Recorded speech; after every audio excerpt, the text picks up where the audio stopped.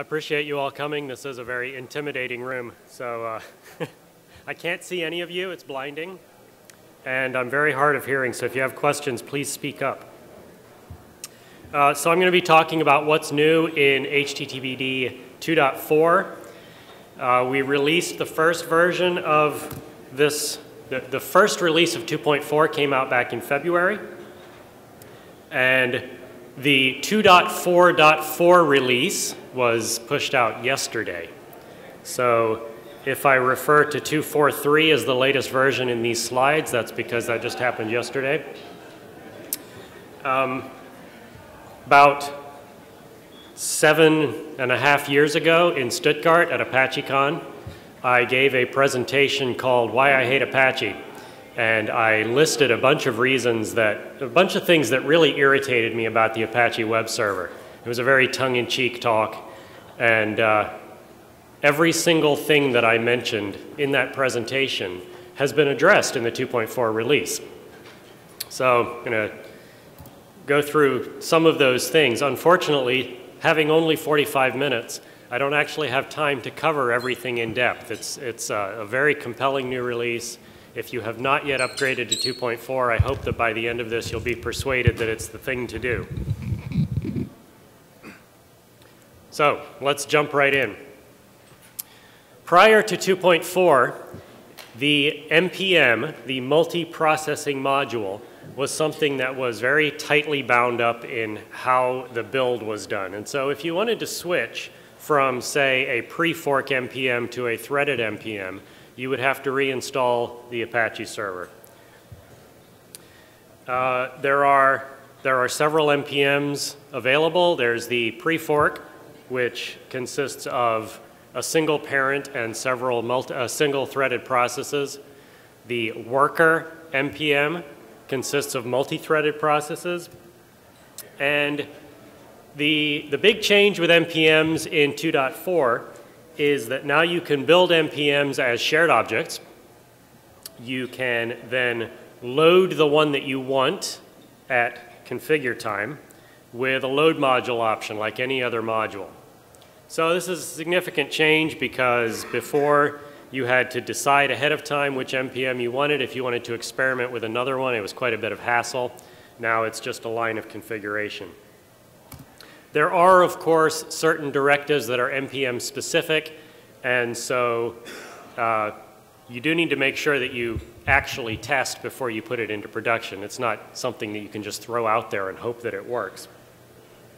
But it does give you the opportunity to switch between them as needed, or you can run multiple instances of the server on the same hardware pointing at different configurations using different NPMs. So that's very cool. The next feature that I have here is something that has been requested forever, and this is the ability to configure what your error log looks like and what information it logs. So previously you had the error log directive, and it told the server where to put your error log. And that was the extent of the control that you had over that error log. Now we have an error log format directive that looks very much like the log format directive. You can put many of the same variables in it, and then you can also put in some that are specific to the error condition. So in the example that I've got here, the %m out at the end there is the error message itself. In the default error log format, you'll have a %m, which shows the module that was responsible for generating the error condition. And here's a really nice new feature is the %L format. This allows you to correlate directly between an access log entry and the error log entry that was generated by it. So if you have a very busy site, you know that it's very difficult to figure out, looking at the error log, which access log entry went along with it. You can sort of correlate it by timestamp, but that's not good enough on an exceptionally busy site. So this gives you a log ID that you can tie those two entries directly together. Here's what a typical log entry looks like in the new format. This is the default format, and you can, of course, tweak this a little bit. You see that I've got the process ID that generated the message. I've got the module that was reporting the message. In this case, it was core. And then you have the client address that generated the message. Stating which module is responsible for it brings me to the next feature that is really compelling in 2.4, and that is the per module log level configuration. So here's how log level used to work, and you specify the level at which, the verbosity level at which you wish to have your log file. And this can be anything from debug all the way down to, what's at the other end? I guess critical is at the other end of the spectrum. And you can set this globally. This can be set once in your configuration or per virtual host in 2.2 and earlier. One of the downsides of this is if you want a greater verbosity on log messages for, say, mod include, then along for the ride you get a larger verbosity level for something like mod proxy, which just won't shut up. There's just so much debug information for mod proxy. And so this is something that has been improved in 2.4 in two ways. One is that you can specify log level per directory. And so in this configuration here, you can see that I've turned up the log level just for my CGI directory so I can get more information about what's going on there. But even more compelling is the ability to set log level per module. And in this example here, I've turned up the log level to warn on mod SSL, whereas it's only on info on everything else.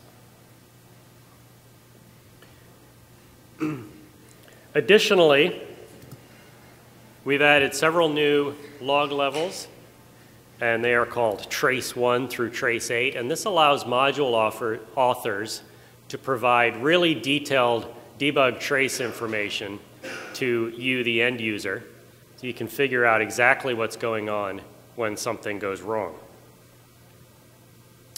One of the side effects of this is that the rewrite log, mod rewrite was one of the modules that provided its own dedicated log file. They had a rewrite log directive. That directive has gone away and is replaced by this, this per module configurable log level. If you want to pull out just the log messages relating to a particular module, you can simply pipe your log file through grep looking for a module name.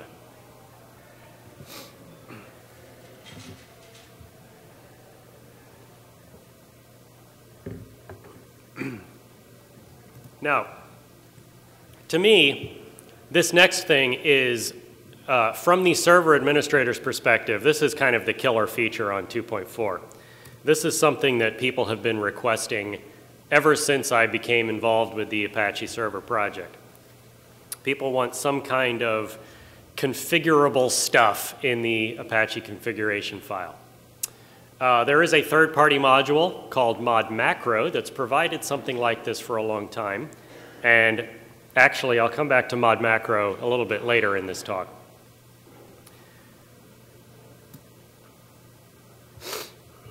Here is an example of using the if directive in your configuration file. And for anyone who's struggled with mod rewrite, isn't this better? You can simply have an if statement. And in this case, I'm saying, if somebody comes to my site using the hostname example.com, I want to require them to use www.example.com. It's legible. It's pretty clear just from looking at it what it means. And there aren't any nasty regular expressions floating around. Or, you know, the other way around, if I want to say, if it's not example.com, send it to example.com. Same thing, other direction. You can also have a more detailed if-then-else structure in your configuration file. So I have in this case, I have if the remote address, if the client address is in 10.1, then do this. If it's somewhere else in 10. Do this other thing. Otherwise, do this other thing, and that gets evaluated at request time. Of course, there is some request time overhead involved with this, but you were already doing that with mod rewrite, so it improves the maintainability of your configuration.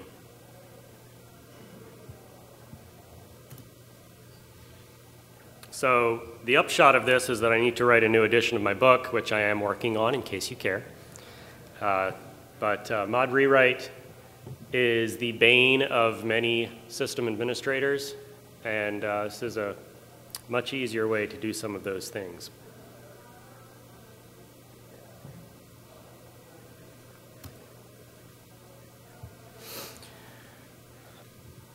In addition to the if function having expression evaluation, there is also a general purpose expression parser that can be used in other directives. And I think that this is the other killer feature, but I will mention once again that there is a request time overhead involved in using the expression parser. So one of the things that was frustrating in earlier versions of the server was that there were several different syntaxes for these kinds of comparison expressions. The situation was worse in 1.3. There was some consolidation in the 2.0 days. And there were two different species of regular expressions that you could use. And then there is also the sort of file glob foo.star syntax, which is actually still available in contexts where it makes sense. As a module author, you can now use this general purpose expression evaluation engine instead of rolling your own.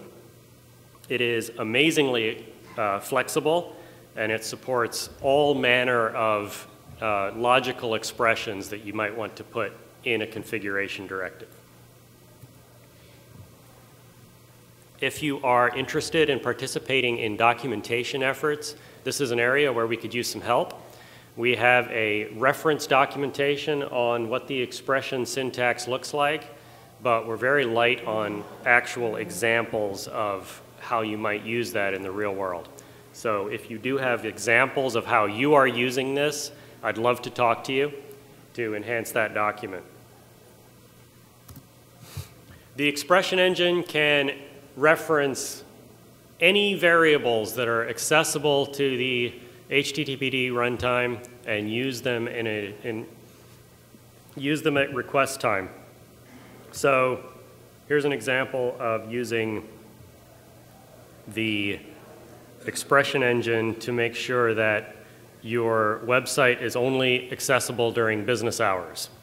So we have require expression, and then we have an expression that says that the time hour needs to be greater than 9 and less than 17, putting it within your normal business hours, and that directory will then be inaccessible outside of those hours.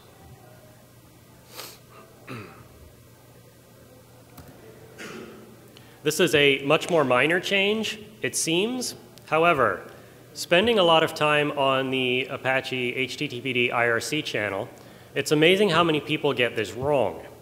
And so for years, people would get this configuration syntax wrong, and we would beat them over the head with the documentation, until finally someone said, why don't we just do it easier so they don't make this mistake? So here is the configuration example that's being talked about here. You have a name virtual host directive, which says this interface, *:80, which means all IP addresses, port 80, requests over that interface should be treated as virtual host requests, and here are the virtual hosts that are configured for that interface. The trouble is that if you omit the name virtual host directive, or if you get the value, if the value in the name virtual host directive doesn't exactly match your virtual host blocks, then those virtual hosts might be ignored. Or you might get a warning message that says, you told me there were named virtual hosts on this interface, but there aren't. So I'm not going to run any of them. So why not just do the right thing if we already know what you meant? So here's what you do now. The name virtual host directive, if you happen to put it in there, great. If you don't, we'll do what you meant, and these virtual hosts will work the way that you expected them to in the first place. So there's a number of things that are like this, things where we've taken the addition, and I say we, and really it's several of the people that are sitting out there. I just write it down. Some of the people who actually do it are sitting in the audience here. And they've taken some of the cases where people were frustrated with how things work, and they've made it work the way that it was expected to work. So that's great. This slide intentionally left blank. I don't know what that's about. So anyway, there are cases where we're still not quite sure what you meant.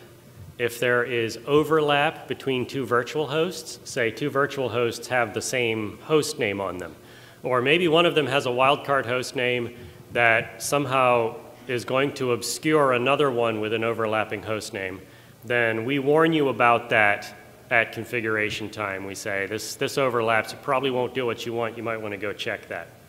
But we still try to do what we think you meant.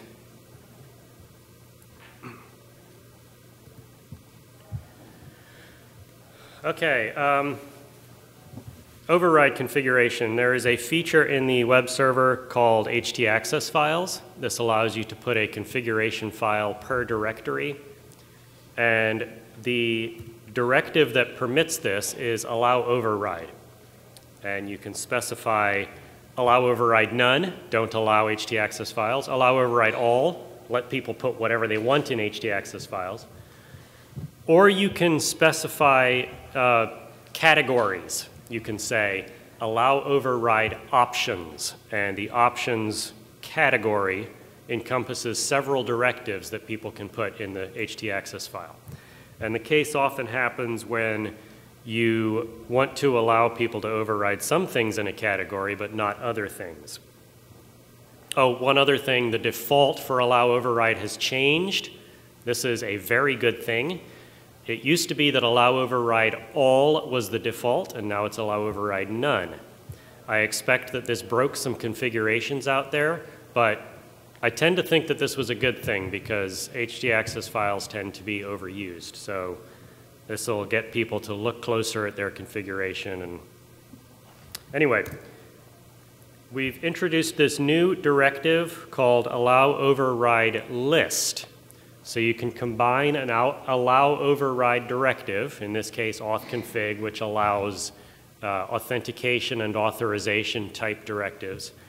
And then I also want to allow people to use redirect and redirect match, but not the entire scope of things that are in that particular category. So I just add those specific ones.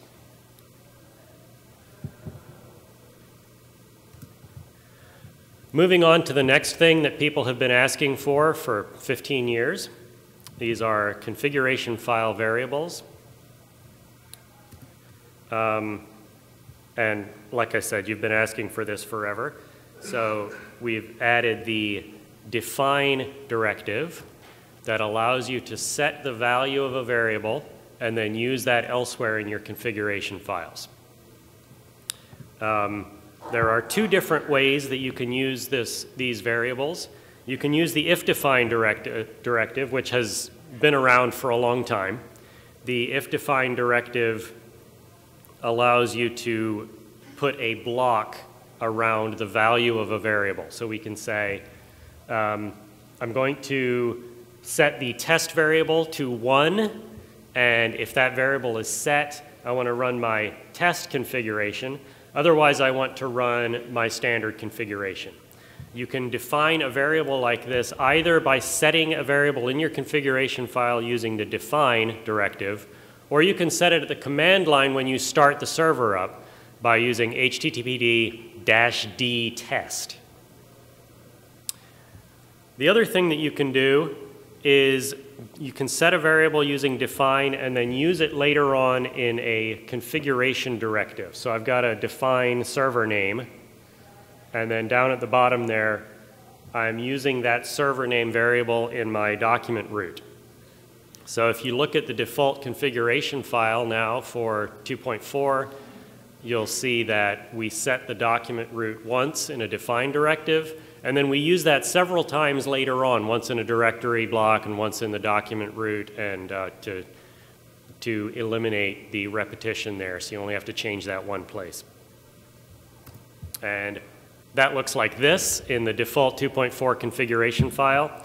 You set the document root once, and then it gets applied to all the other places that you may have overlooked in the past. All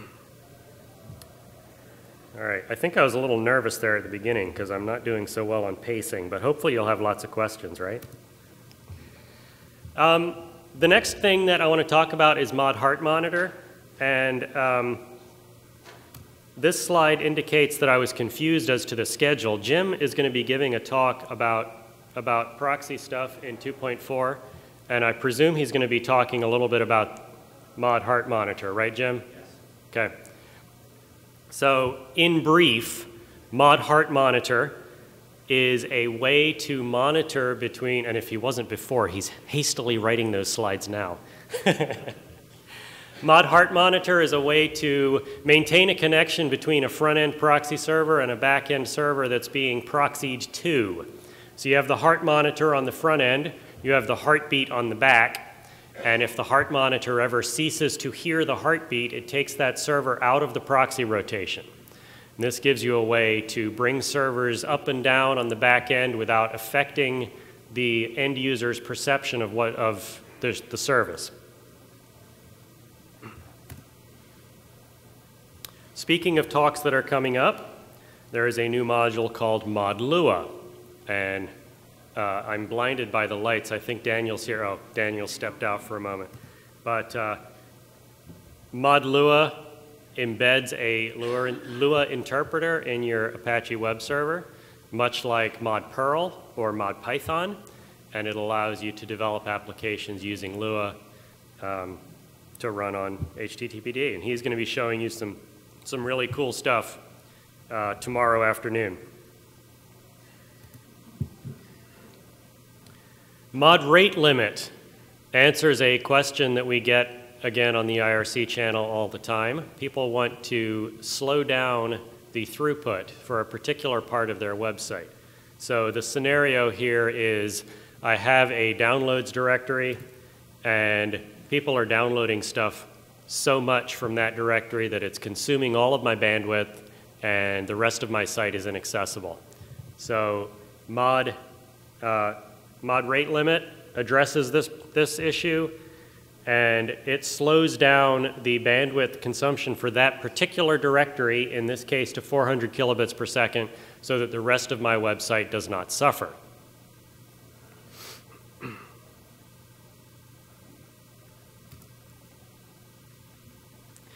In a couple hours, I'm going to be talking at greater length about the access control changes in 2.4. The issue that was trying to be addressed here was that the old syntax using order and allow and deny and satisfy was incredibly confusing, but more importantly, it was very limiting. It limited how fine-grained your access control could actually be. And the new syntax completely does away with these old configuration directives and replaces it with a handful of require directives. So here's a simple example that says, I want to either require somebody to use get, post, or options, or they've got to log in. So I'm going to require any, which means one or more of these conditions is sufficient, and then I state my require directives. Here's a slightly more complicated example, which says, I want to restrict access to this portion of my server based on the LDAP groups that I've got set up, and I want them to either be a super admin, or I want them to be either an administrator or in sales, and I don't want them to be a temporary employee. And I'm able to say that kind of complicated scenario in this, which, you know, it's a little bit ugly when you look at it at first, but as you start breaking down into its component parts and understanding each one, it's fairly clear and also was not possible before with the kind of fine-grained accuracy that you have now. So I will be talking more about that at 4 p.m. if you're interested in the details. Everybody's favorite module, Mod Rewrite, has a few small tweaks to it. There is a QSD flag that allows you to drop a query string. There's a new end flag that allows you to avoid looping in rewrite rules. The biggest change that is in Mod Rewrite is the ability to use SQL statements as part of a rewrite rule. So here's an example of using that. I've got a rewrite map that indicates, that specifies a SQL query, and the %s there is the requested URI, or whatever it is that I feed to it in my rewrite rule, and it does a database query, returns the response. You'll notice before the colon, there is the keyword fastDBD, and that indicates the type of rewrite map that's being defined. And there's two different ways to say this. One is by saying DBD, which does the database query at request time. Then there's fastDBD, which caches the result of that query, so that if you have data that's changing frequently, you want to do the request each time. If it doesn't change frequently, you want to cache it, and you get an enormous performance improvement based on that.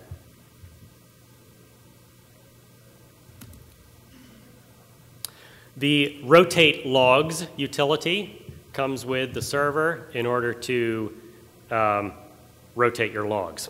So all of you have modern operating systems that rotate your logs as one of the system services. However, when you rotate your Apache server log files, you have to restart the HTTPD process to get it to start logging to the new log file. And sometimes that's not acceptable if the restart time is too much. So we provide this, this rewrite logs utility that, that handles that for you as a piped log process. It can rotate your log files based on time or based on file size. And the syntax looks something like this. That line, that's all one line wrapped for the benefit of the slide. But you have a custom log directive that points at a piped log handler called rotate logs. In this particular case, I'm rotating my log every 86,400 seconds, which is 24 hours. And the -L flag solves a problem that users of the rewrite logs, the rotate logs utility have had for a long time, and that is that you never are quite sure what your log file is called. In this case, my command line there says, put my log file in var logs log file. But in reality, the log file is called logfile.unix timestamp. So when I want to go and look at my log files, I'm not really sure what my log file is called until I look at the directory and find the latest one. It's a bit of a hassle. But the -L flag is new in 2.4. It creates a hard symbolic link to the current log file, so I can just, so I know what my log file is called, basically. The other enhancement to the rotate logs utility is the ability to invoke something when the log file is rotated using the -P flag. If you have some sort of process that post-analyzes your log files, you can invoke that at the moment that you rotate your logs, for example.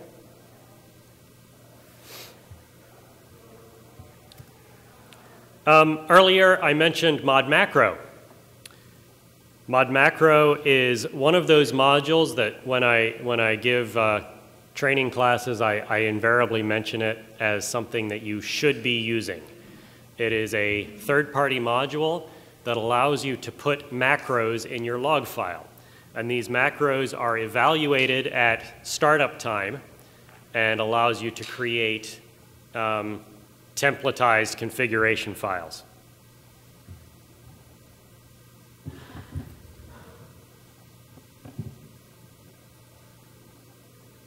There we go.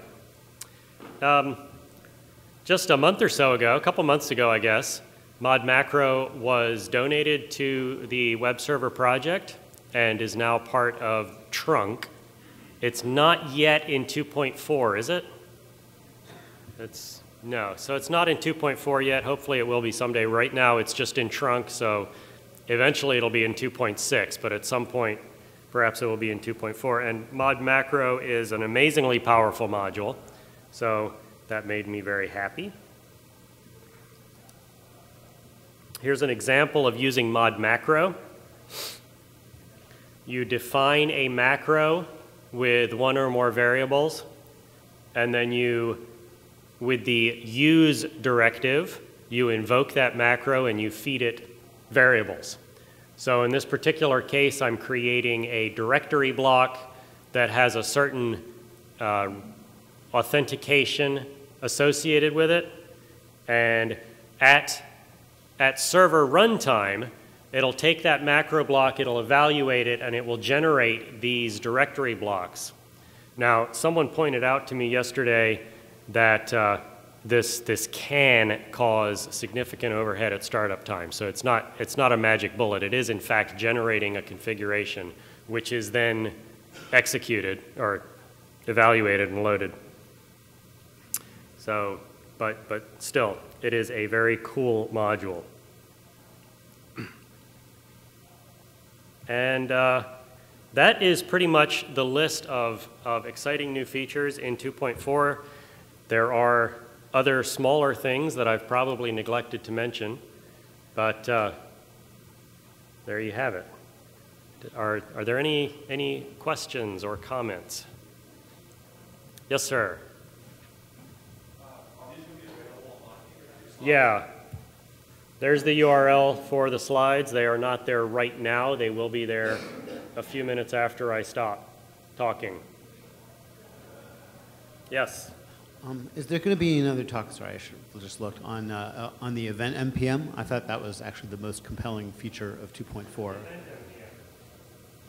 So in 2.2 and earlier, the default NPM is pre-fork. And in 2.4 and later, the default NPM is determined based on your operating system capabilities. And what that means in the real world is that the default NPM in 2.4 is usually event. It's based on whether your operating system is able to handle polling and threads, and since most modern operating systems are, that means event is the default. There are still a few situations where you might want to use pre-fork. If you're running something that you're not sure about the thread safety of, you want to stick with pre-fork, but the event NPM is much more scalable and quite a bit faster, so we're glad to have that out there as the default now. Yes? So can you say something about the gotchas from upgrading 2.2 to 2.4? Like, is there anything I need to worry about going from 2.2 to 2.4? Upgrading from 2.2 to 2.4 can have some gotchas. We've tried to prevent some of the most obvious ones of that. The change in the the access control system is the one that's most likely to catch people because it's a significant configuration change. And so there is a module called mod access compat, which allows you to continue using the old syntax as you upgrade. What would you say other gotchas are? I mean, that seems like the most obvious one to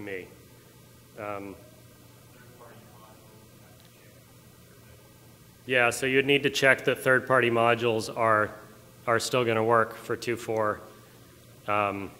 But yeah, I think those would be the two biggest things. Yes? I'm sorry, I can't hear. Not sure that I have an answer for that. Jeff, you want to?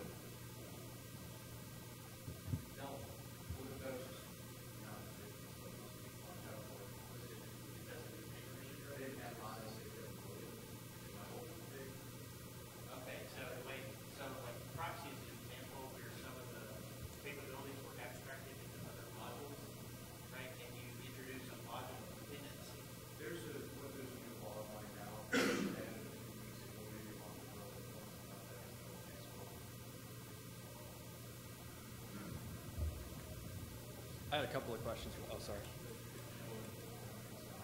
All right. We are recording the session, so if you could grab a microphone when you ask a question, that would be helpful. I can hear, but the speaker board can't. I've got a couple of quick questions. First is, you mentioned defining variables. Can you redefine those sort of during parsing? So can you say my server name is this, do some things, now my server name is something else, or is that best done using macros? Yes, so the question is, can you redefine a variable? And you can, and it gets used, the new value gets used from that point down. There's also a directive called, I think it's undefine, that completely unsets a value. Okay, also for the read-write map where you can execute a SQL query, yes. If you chose to cache that, is there a way to trigger a reload without doing like a sig hop or something like that? No. In order to reload the cache, you would have to need to restart this process. Okay. And finally, for the directory-specific log level, is it possible, or are there any plans to support location-based log level rather than directory? I think you can use that in location. So yeah, when we talk in the documentation about directory, it also includes location, proxy, and a number of other sections. Files, that's the other one. So yeah, that is already there. Okay. Hi. A slightly odd question, but you showed us all these wonderful things that are in 2.4. We have lots of teams that are still running 2.2. When you guys are planning on end-of-lifing 2.2, can I use that as to give these teams a kick in the pants to go ahead and upgrade beyond the obvious advantages that we have here? That kind of question tends to get a lot of debate when it comes up on the mailing list, because we do have so many millions of sites that are still using 1.3. And when we finally declared that we were end-of-lifing 1.3, there were people that were anxious about that. The discussion is currently ongoing on and off about whether to end-of-life 2.0. And so the 2.2 discussion, on the one hand, from my opinion, it can't come soon enough, but there are a lot of people that would be upset by that. The other side of that answer is that the HTTPD project is volunteer-based, and people work on whatever they want to. And if people want to keep working on 2.2 forever, nobody's going to tell them not to. But in reality, nobody's working on it anymore, except for those few of us on the documentation team that are backporting docs patches. So in reality, it's sort of already end-of-lifed, but officially, it's still a product that we stand behind. Yes?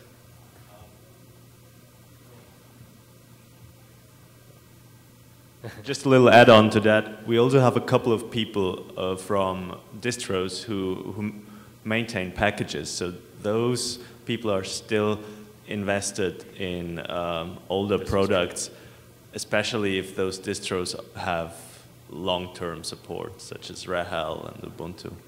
And on that note, let me answer a question that's been asked several times this week. Fedora, I believe, is the only Linux distribution that's currently shipping 2.4. So far as the Linux world goes, 2.2 is still the de facto version, unless you intentionally upgrade. The configuration file variables, is that basically taking over the functionality of the third-party module mod define? You know, I don't know that I've ever used mod define, but based on the name, I would say yes, it's the same thing. It seems, from your examples, it seems that it is. Okay. And I'm curious about the interactions between that, which I guess is part of the core now, Yeah. and mod macro. Say, for example, you define a macro that's got 6 variables, and when you invoke it, you only specify the first 3. Yeah. Would it draw the remaining 3 from anything that might have been defined as a configuration file variable? In other words, being able to set a bunch of defaults and then only define the ones that are necessary for you. Obviously, the syntax requires it to be Yeah. you know, positional, but And there are overlaps between it simply because they're using similar syntax. I noticed the syntax the, is different from the mod defined syntax. Oh, I okay. think. But the syntax between this and mod macro are the same. Mod macro has conventions that you might want to follow. Right. If I can find that slide again. So mod macro has conventions that you put a $ in front of it, Right. but you don't have to. You can also put a $ and curly braces around it, but you don't have to. And what we're leaning towards recommending, I think what we recommend in the documentation is that you adhere to those guidelines that are not requirements, but to differentiate between the two. But yeah, you can run into situations where you step on your own variables if you're not careful. Okay. So using the undefined is a good idea to drop a variable when you think it's going to go out when you're no longer needing it.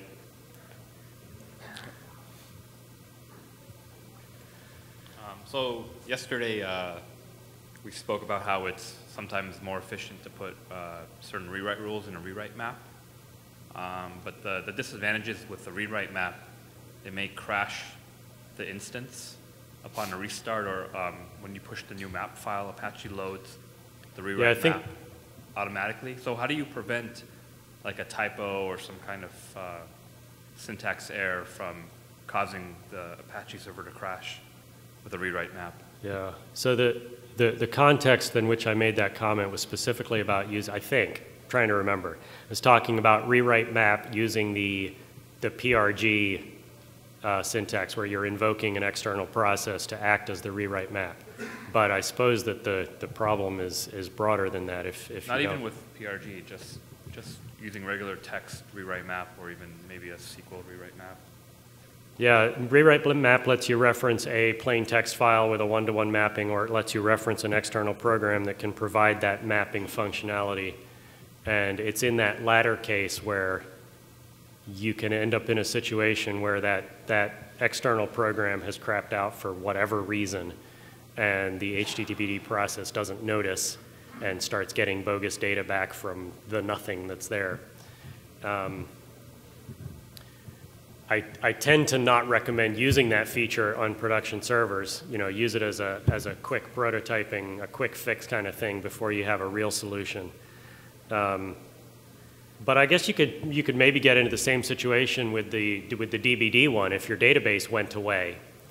I'm not sure what would happen to those mapping queries. I'd have to try that. Okay.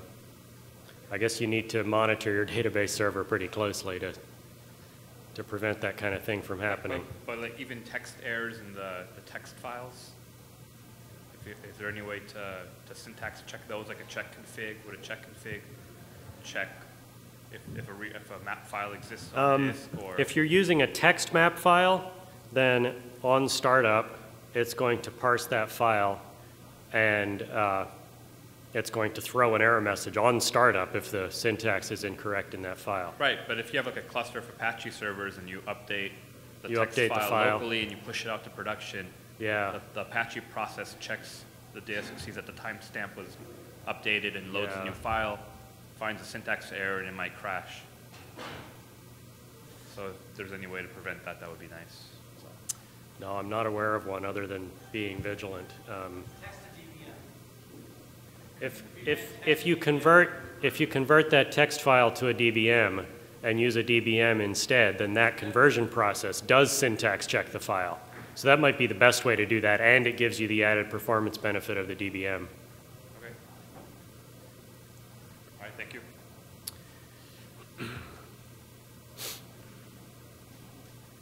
All right. Any more questions? Great. Just one quick one. Are there performance benefits as far as a shorter code path to using if instead of mod rewrite? Because I see a lot of overlap in functionality. You know, the performance is going to be comparable. The benefit is the maintenance efficiency, the ability to actually read what your configuration file says.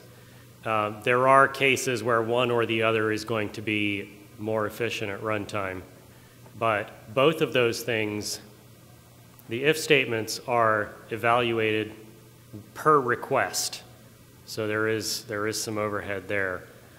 Mod rewrite does some optimization, like pre-compiling the regular expressions at startup. So there's a little bit more efficiency there. So, you know, it very much depends on the specific scenario that you're using it for.